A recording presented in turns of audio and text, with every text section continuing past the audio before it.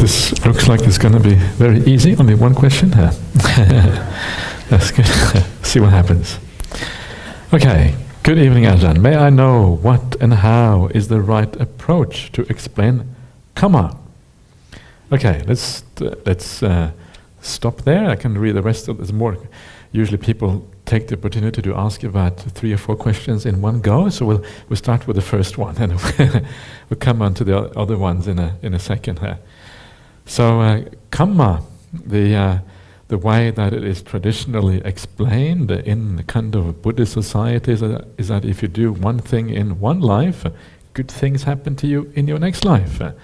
And usually often people have a very kind of materialistic idea about this. So you do good things now, you give a donation to the Sangha or something like that, and in the next life you really you get that house you always wanted or whatever it is. But and that may be true. There is no doubt some truth to that, and I will explain in a second why that is the case. But the most important way of understanding karma, the Buddha talks in the sutta about 3 kinds of karma. One is called the dit eva dhamma karma, which means the karma that works in this very life. Dit eva dhamma is actually, dit eva dhamma means in the visible state. Ditta is visible, dhamma is quality or state. So it refers to this very life. This life is the visible state. The future life is not visible. We can't see the future life, yeah? So this is the visible state. So it refers to the karma that ripens in this very life. How does that work? And the best way to think about this, and this I think is a very powerful way because it really encourages you to live a good life, and that is to feel the connection right now between your intentions and how you feel about yourself. So if you intend something kind, if you do something kind to somebody, you do an act of generosity, you say something kind to somebody, you do some little help of service, you massage the bhikkhuni, over here, something like that, you do a little act of kindness, or you just think a kind thought about somebody, how do you feel? And you feel, straight away, you feel good about yourself, you know the feeling when you do an act of kindness, you always feel good about yourself afterwards. And it also has the opposite effect. If you do something which is not so kind, you start to feel a bit bad about yourself. You your mind becomes a bit darker. You lose some of the brightness inside, and you feel a bit dull and depressed and sad if you do something bad towards somebody. So please notice that. Notice the connection between your intention of kindness or your intention of unkindness and how you feel. And that is really the karma in this very life. And if you see that and you can actually notice that directly, it gives you a tremendous encouragement to act well, because you know that being kind actually makes you feel good about yourself. Suddenly you understand that kindness is not so much about others. Well, it is about others as well, but it's about yourself. Everyone wins. It's a classical win-win situation. Other people benefit, you benefit. This, I think, is one of the nice ways of thinking about the spiritual life. The spiritual life, or a spiritual act, compared to a worldly action, a spiritual action is one that benefits both you and the other person. When you are generous, it obviously benefits the other person, it also benefits you. When you say something kind, it benefits the other person, it also benefits you. When you think something kind, well, that too benefits other people, because usually it means you become more at peace, more relaxed, and you become more pleasant when you think kind thoughts. So even that benefits others, especially in the long run, it also benefits you. This is a very easy way of thinking about. So anything that benefits both is a good thing to do. And if you do this regularly, continuously, if you do many good acts with good intentions, gradually what's happening inside of you, your mind gets lifted up, your mind gets brighter, lighter, gradually going on this inclination upwards, feeling better and better. You're accumulating many moments where you are feeling good about yourself. You're lifting yourself up. At the same time as you are lifting yourself up in this way, metaphorically, you're also cutting those things that hold you down. What holds you down is the bad actions. You don't do those bad actions anymore. So the things that hold you down and slow you down from taking off, in a sense, from becoming like a helium balloon, soaring up, the things that stop you from that, you cut those fetters, those anchors, those ropes tied to the ground, you cut those off, so you allow yourself to soar up. And this is how karma works. You avoid doing the bad things, you do the good things, and your mind feels brighter, lighter, and happier as a consequence. It often takes time. You have to do it again and again and again, but sometimes you can feel it immediately. Sometimes you can feel the cumulative effect over long periods of time. Yeah, you do it months after months, and gradually you feel this elevation, feeling better about yourself. And it's wonderful when you start to see that. It's very powerful. And you really feel that the spiritual life has meaning. Yeah, even if you don't do any meditation, even if you just live with kindness, that is often enough to give spiritual life real meaning. And then, whoa, you soar up. And you are creating here an inner life for yourself that is pleasant, that is beautiful. And this is the first way of creating a refuge for yourself within. And the world outside matters less for you as a consequence. And you can imagine, if you keep on doing this, then when the moment comes when you eventually will die, you have already built up so much positive energy in yourself that when you die, your mind is at a different level, if you like. I call it level because it's a different energy inside, a different level than when you came into this world or when you were young or whatever. You feel brighter. And because you are at a different level when you die, that is the level where you start out in your new life. And that level is going to be higher than it was before. That means it's a better rebirth, So this is how karma works. This is why you have a better rebirth, because you already have a brighter mind. It continues at that level. And if that rebirth is at a higher level, well, then of course many of the things, if you are the materialistic kind, but after a while you lose interest in the materialistic things. If you're on this path, after a while, okay, initially it's nice to have a pleasant house, a pleasant home, but after a while you don't become so concerned about those things anymore. You realize the qualities, the internal qualities are far more important. But if you still have an interest in that because you haven't been reborn in a kind of more brighter realm, still even the material things tend to be better. So this is how the material things kind of tie in with the idea of karma in that in the new existence. So that is really how it works, and this is how I tend to look at it, because it's a very practical way of dealing with karma. Now, one of the things that people often get wrong with karma is that they think that everything in life is karma. So as a monastic, very often what happens, to me, is that people come to me and ask, I have this suffering in life. What did I do in the past to deserve this?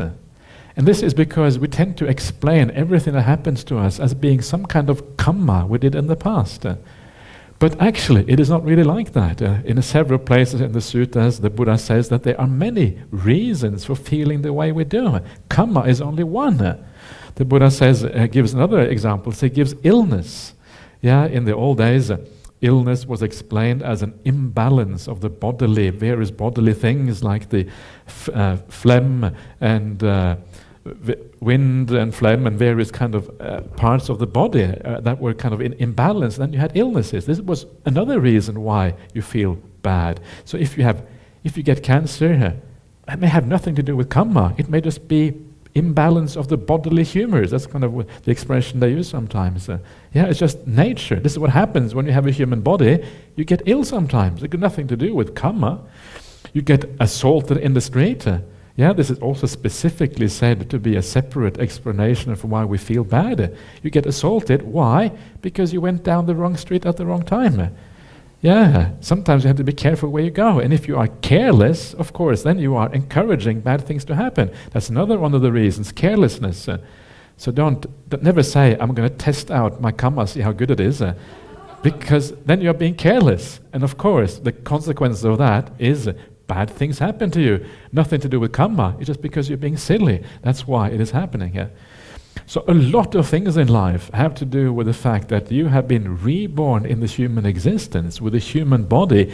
When you have been reborn as a human with a human body, certain things tend to happen with us. Sometimes you get married, sometimes you get divorced. Sometimes you are happy, sometimes you're sad, sometimes you break a leg, sometimes you lose your job, sometimes you win the lottery. Yeah, all of these things are uncertain, and they happen to all of us. Sometimes they may have a connection with karma, but very often they don't. And even death, you may die young, and you may die young for all kinds of reasons. Karma is only one of them. The suttas don't say that you die young just because of karma. What the suttas say is that if you do bad karma, then you might die young. If you have killed people in the past life and you happen to be reborn as a human being, then that may cause you to die young. But it doesn't say that every time you die young, it is because you killed somebody in the past life or because you made bad karma. Those are two very different things. So this is important to realize, and then we understand karma in a more. The reason why people often ask these questions is that they want an answer, and they want an answer because so they can be able to more control the world. If the answer is that I made karma in the past life, and the consequences of that is that now I just make good karma, and then in the future life these things won't happen to me. Actually, they will still happen to you. That's the problem. Even if you make good karma, you may have less troubles, less problems. You will still have problems, however. So karma is not the full answer to these things. There are many more things to be said about karma. There's lots of myths and falsehoods about karma. One of those myths that often you hear in Buddhist circles is that to be reborn as a woman is a result of bad karma. But there is no basis for that in the suttas. There's absolutely no basis at all. Karma, if you are a human being, that is one type of karma. Animal is bad karma, but not being reborn as a woman or man. It's roughly the same. Yeah. Sometimes as a woman it might be a little bit more difficult. There still is a little bit of inequality in most societies, but the difference is quite small, whereas the difference between an animal and a human is really, really serious and really big. So the idea that it's bad karma to be reborn as a human is one of those myths and legends that we need to get past. It is just nonsense. It got nothing to do with reality, and you have the same spiritual potential whether you are a man or a woman. Doesn't make any difference. Okay. That's just a few things about karma. And a few years ago, with Ajahn Sujato and myself, we did a workshop on karma and rebirth. And that is still available on the internet if you're interested. And the first workshop we did, this was Ajahn Sujato's idea, we did myth busting. We trying to bust all the myths about karma. Well, there's so many, it's very hard to bust them all, but we had a long list of myths. And so if you're interested in more details about karma and rebirth according to early Buddhism, everything we do is according to early Buddhism, you can have a look, check it out on the internet and listen to that workshop that we did. That was many years ago, I don't know how many years ago, 4 or 5 years ago, something like that. Okay, so that is the first question. Also, it is said that Buddha Gautama is the 5th Buddha. Does that mean that he is the 5th Buddha in our current universe, world cycle? Yes, that is basically what it means.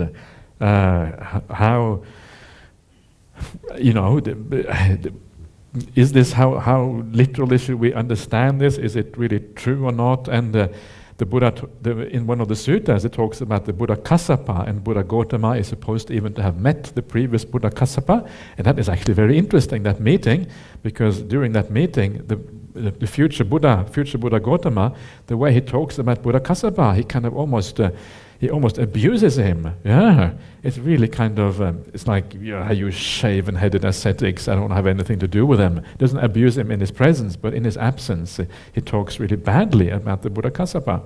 And this is one of those things that makes you wonder about the Bodhisattva ideal, or one of the things that makes you quite clear that the Bodhisattva idea doesn't really have much merit, because according to the Bodhisattva idea, you're supposed to practice for 4 eons. You're supposed to get closer and closer to becoming a Buddha, and every Buddha on the way, you're supposed to become the disciple. But here he abuses this Buddha. He has no idea about Buddhism. He doesn't understand anything. He's completely out of it. It doesn't look like he's practicing the path to become a Buddha at all. It looks like he is, deluded, just like most people. That's the feeling you get. So it's one of those things that makes it fairly clear that the Bodhisattva idea is a later idea that arose in Buddhism after the Buddha's time. And does that also mean that the previous Buddhas were possibly born on another planet, as the Earth's age is too young for a few eons to take place? Not really, because the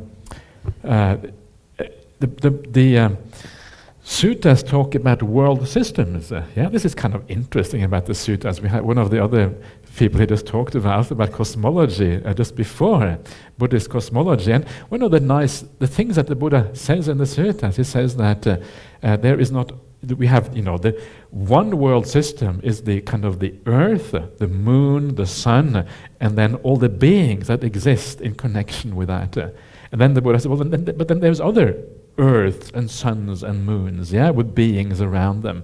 And each one of these is called the world system. And if you look at that, it sounds exactly like a solar system. That's what it sounds like. It's very hard to avoid that conclusion almost.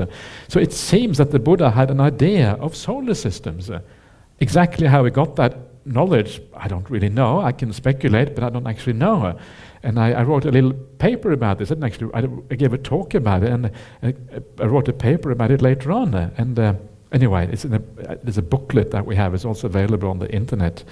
But and each one of these world systems can have a Buddha at the same time. There can only be one Buddha, according to the Buddhist ideas, in one world system at the same time. So on Earth, you can only have one Buddha, but an other world system can have a Buddha.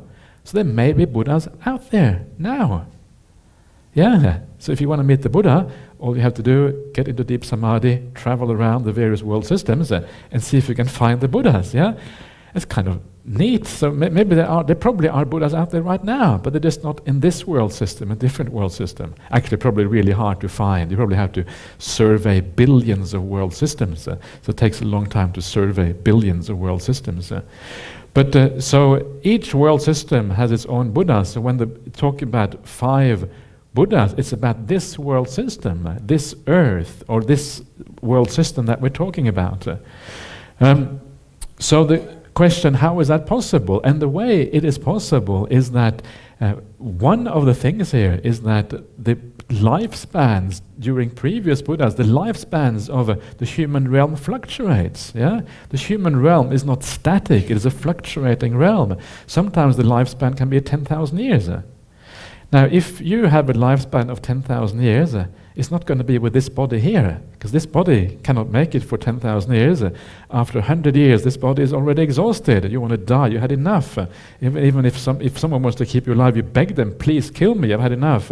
This is why we have euthanasia, we have assisted suicide, because, this body, jeepers, now it's falling apart in a bad way. So, you can imagine what is happening is that the human realm would be slightly different. It would be more like a deva realm, perhaps, maybe halfway between devas and humans. So it wouldn't really be visible as an ordinary human realm, perhaps. I don't know. I'm speculating now. I have to admit this is pure speculation. But I'm just saying, if you are living for 10,000 years, it can't be an ordinary body like this. There's got to be something else. And because we know the realms fluctuate, it is quite likely that the human realm sometimes is more like a deva realm, sometimes more like the animal realm. Sometimes humans become really brutish. We already now, we look at some humans, we call them animals because they are behaving so badly here. So the human realms fluctuates between the animal or the ghost realm and the higher realms. And this is how it is possible that even if the earth wasn't here, this solar system might have existed in a different form, so to speak, perhaps. This becomes very theoretical because it's very hard to really know about these things. But if you have an idea of a deva loka, you can imagine how these things can perhaps be different. And that's how I would perhaps look at this, even though I have to admit it's very speculative what I'm saying now. Something like that. but not on another planet, because then it's a different solar system. And the next Buddha might not be born on Earth. Well, he should be born within the same kind of framework. Otherwise, it doesn't belong to this a world system. This loka dhatu, as it's called in Pali. But probably would be within this world system. So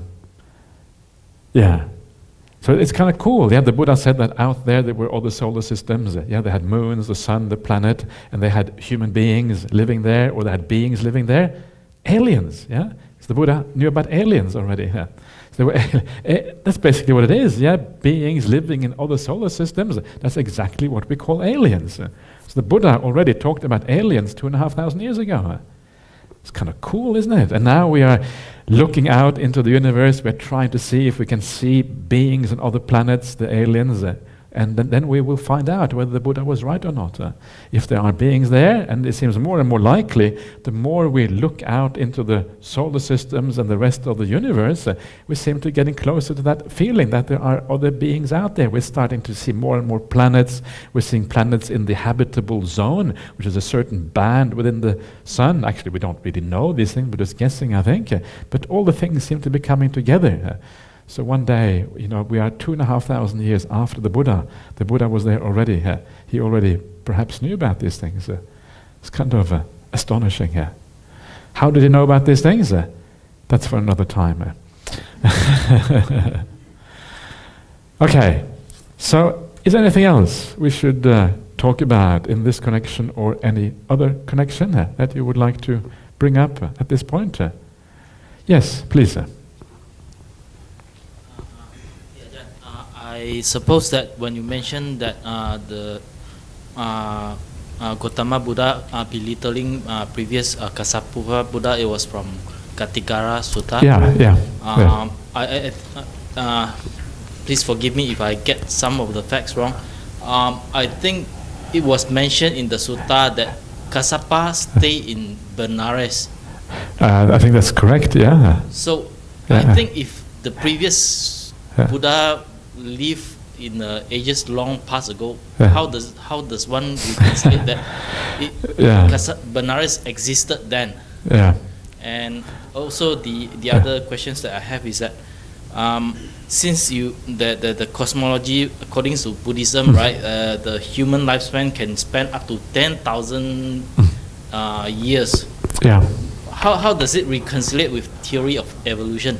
Why don't we find any fossil records of such human beings at all? Okay, sure, thank you for that. So I agree with you, this idea that, the previous Buddha was living in Benares, he was living in Jambudvipa. Jambudvipa was the ancient Indian word for India. So the Buddha, according to this, always gets reborn in India. That's unfair. We would like to have in Malaysia or Australia as well, Why always India? And I think that has to do with the Indian outlook. They consider themselves the civilized land. That was the only way. It is all because remember it is very mythological, and I think we have to accept that even the Gatikara Sutta, when they talk about this, they talk about these things in a way that the local population can understand. So they talk about Benares, they talk about India. I don't think we should take these things too literally. It is the roughly equivalent of India. It could be that what they are saying is that wherever the Buddha is reborn, that is called Jambudvipa. So we just define Jambudvipa as the country where the Buddha is reborn, and then we call that Jambudvipa. And then we call the city Benares, and then you kind of solve the problem in that way. But so I don't think we should take these things too literally. I think we should, give it a lot of leeway. There's a lot of legendary and mythological ideas in this. So it is indeed, it is strange, and it doesn't make any sense. So I fully agree with you. On the idea of the fossil record and evolution. The point is that, you might as well ask, what about the Devas? Where is the fossil record of the Devas? There is no fossil record, so Devas can't exist. But of course, the point is that the Devas don't exist in ordinary with human material bodies. They exist in a different kind of realm or a different reality. So you cannot expect to find any fossil record of the Devas because that's just not how they are. Yeah, they are reborn in that's what we mean by a higher realm. It's a mental realm. It's not a realm that leaves a fossil record. And the same thing, if human beings live for 10,000 years and they have a different kind of body, they wouldn't leave a fossil record in the ordinary way. They would be more like the devas. Yeah, they would be more mind-made and wouldn't have a physical body in this sense. Yeah, it's like when you have an out-of-body experience, you have a body. Yeah, but it's not a body in this strong. It's a fine material body. So if you leave your body now, I wouldn't be able to see you because it would be fine material body, and that body also does not leave a fossil record, and so you can actually, dig. It is not part of the ordinary evolution, and that's why you wouldn't be able to see it. So they are human beings, but they are human beings not quite in the way we are human beings. Yeah, they're kind of a different type of human beings, if you like. They're still called human beings because the karma that takes you there is roughly the same as the karma that takes us into this state, but they are still different in many ways. Does that answer your question? Okay, think about it. Yeah, and I mean, we are speculating now. These things are not actually written down in the suttas anywhere. The suttas don't say anything about DNA and evolution and this kind of things. So there is a degree of speculation in this. But the universe is quite mysterious in many ways, and there's a lot of things, a lot of possibilities out there. So come up with your own theory. Yeah, I'm sure there are a book to be written about this topic. Yeah, where someone who is a bit creative and can come up with some interesting ideas.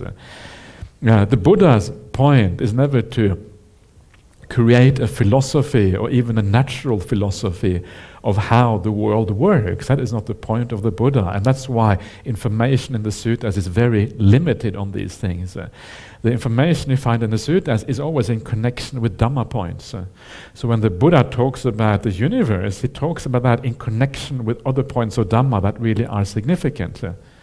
So he talks about impermanence, and then he brings in the idea of the universe to show impermanence, not because he wants to talk about the universe. So it is like by the by, it's an added thing which is not central to the argument, and that's why you don't have a complete theory of these things in the suttas. That's why we are grappling in the dark when we try to understand what is going on. The Buddha, in a sense, is saying, forget about these things, it doesn't matter. Stick to the kind of more basic things. Okay, are you suffering now? Will this lead away from suffering? Yeah, okay, well then do that, because you know it's going to lead you in the right way. Don't try to speculate too much. And probably because there's no end to that speculation. Once you start philosophizing, whether it's natural philosophy, in other words science, or it is more speculative philosophy, there is no end to it. And they probably never find all the answers anyway. So you just end up spending the rest of your life thinking about these things. And then when you get reborn, because that's your habit, you continue doing it also in your next life. You never get out of samsara. You are stuck. So this is part of the problem, and I think the Buddha probably foresaw that. And he says in some of the suttas, he has the simile of the handful of leaves. Yeah, he says he picks up a handful of leaves from the ground, and he says, "What is more? All of these leaves in my hand are all the leaves overhead in the Jeta grove, in the trees." And the monks say, "Oh, the ones in your hand is less." Yeah, surprise, surprise. And then he says, "Well, in the same way, what I know and what I have declared, what I know is like all the things overhead. What I have declared is what is in my hand. Why? Because this is what is useful. So what is all that other stuff? Well, probably it is his understanding maybe of the universe, how things work, how they don't work, but things that actually are irrelevant to the Dhamma, to liberation. And the reason why he doesn't say it, well, specifically because it is irrelevant. It is about speculation, it is about thinking, it is about all these other things that are endless. And once you get into that area, once you get trapped with that, it's hard to get out again. Something like that, yeah. So, yes. Okay. Anything else? Nothing else? Okay, great. Yes, okay. So you mentioned that karma affects the mind. How about for someone who has amnesia? who don't remember that they've done such and such good or bad deeds. So how does karma affects their mind? Okay. Usually the way it affects their mind is that when in the process of death, when the mind is leaving the body, you regain all your memories again. So at that moment, bang, it comes back to you. So if you have done lots of evil, you cannot escape just by amnesia. Just because you get Alzheimer, you don't get away from it. And there is some interesting research on this area, which is very exciting. I don't know if you have you read the book? There's a book called Irreducible Mind. Have you read that book? It's a very interesting book about all the evidence that there is for the mind not being fully tied to the body, the mind actually being able to separate from the body. And one of the pieces of evidence there by these researchers, these are some of the best research in this phenomena around. It's a really nice book. And one of the pieces of evidence is from hospitals around the world, and where they say that apparently it's quite common knowledge about doctors. Is there any doctors here? Anyone here? Is anyone here a medical doctor? No? Okay. So anyway, quite common knowledge, especially among those who specialize in Alzheimer and people at the end of their life, is that apparently people quite commonly, maybe 1% of the population or whatever, they become lucid at the very end of their life. Even though they had Alzheimer's for 10 years, 15 years, don't recognize anybody, have no idea what's going on. Towards the very end, it's like, oh, hello son, hello daughter, how are you? They speak to them with a name, with complete lucidity, and then bang, they're gone. And this is very interesting because from an ordinary medical point of view, it's inexplicable. If the brain is completely damaged, you cannot explain how this happens. But from a Buddhist point of view, it kind of makes sense because at the very end, you are separating. That body is no longer limiting the mind in the way it used to. You're starting to separate, starting to move into a new reality. Your mind regains its former ability to remember again. And part of that memory will be access to all the karma of the past. Bang, it hits you. So if you did a lot of good things, it will come back to you again at that particular point. So that, I think, is part of the answer. But I think also another part of the answer is that even if you do have amnesia or Alzheimer or whatever, I think the point is that the actions you did, even if you can't remember them, they will still affect you in a sense. Just as now, if you have done a lot of good things in the past, even if you don't specifically think about them, you will generally be a more happy person because you did those acts. They will still affect you mentally, even if you don't literally remember them. So I think there's several mechanisms there which actually work in that way. Okay. Another thing is that back to what the question was saying, if there were previous Buddhas before this universe cycle, then it should not be on this earth because this earth only created on this universe cycle and there's no absolute space. Sure, if it was previous universe cycles, true. So there's no absolute space coordinate for such the same planet to arise at the same Absolutely, place. Yeah. That's a good point. So it's the question, I suppose, is whether it was within this particular eon. If it was within this eon, then it is possible that there may be a connection. But if it was previous eons, then then there's a different situation altogether. Absolutely, yeah. Yeah.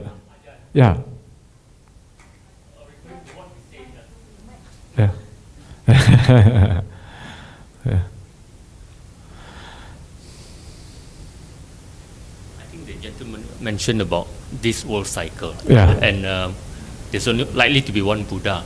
Not necessary, because before this civilization, we had Atlantis, Lemurian times. Maybe. About 20,000 years ago, there could be Buddhas, but on Earth. Maybe. Right? Maybe. Because there have been records of such civilizations. Right? Sure. Okay. I'm open for many possibilities. So you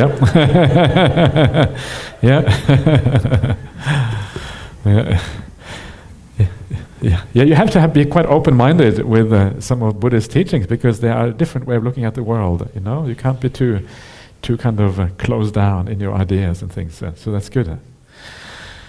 Okay, great. So is that it? Nobody wants to say anything? Everyone has said enough. Yeah, I have certainly said enough. So okay, I think I was asked by Bobby whether we could take a group picture before we go? Is everyone happy to take a group picture? Yeah? So let's do that now, and then what time do we start tomorrow again, Bobby? I didn't